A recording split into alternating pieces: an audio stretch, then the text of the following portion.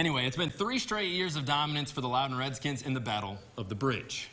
Back then, it was this guy's son, Jeff Herrig's son, Keaton, running through the Lenoir City Panthers. Now Loudon has a new quarterback, and the Panthers have a new head coach in Gary Duggar, trying to snap the streak.